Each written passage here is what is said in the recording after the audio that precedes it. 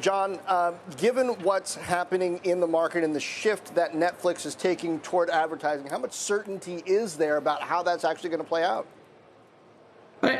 John, thanks for having me on. I think it'll be good. I mean, we highlighted two key monetization levers for the company next year. One is the ad tier. It rolled out in November.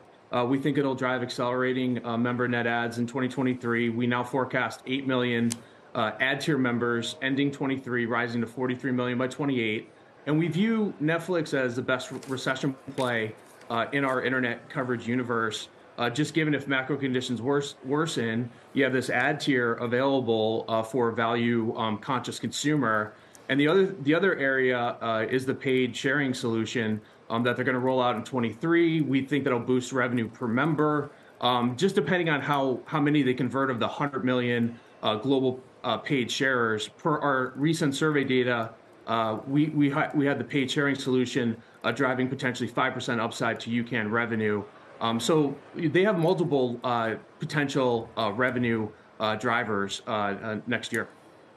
But how long does Netflix continue to get to operate by a different set of rules from other media companies?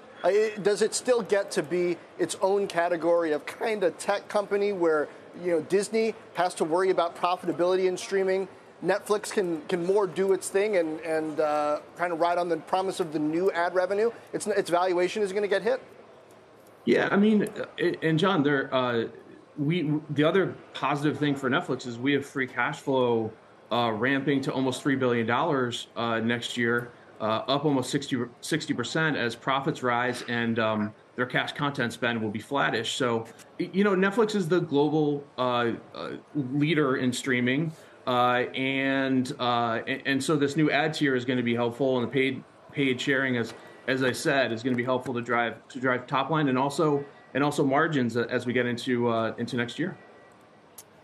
John, good morning. How many subscriptions do you think that consumers are really going to be willing to pay for? What does that mean for consolidation and content spend in the year ahead? Yeah, I mean, if you're Netflix,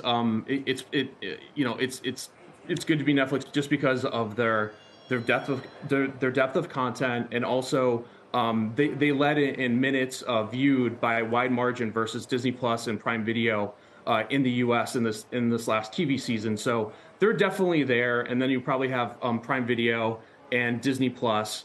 And for Netflix, rolling out this new ad tier at $6.99, it's well timed, I think, as we head into next year with a potential tougher macro situation for the consumer.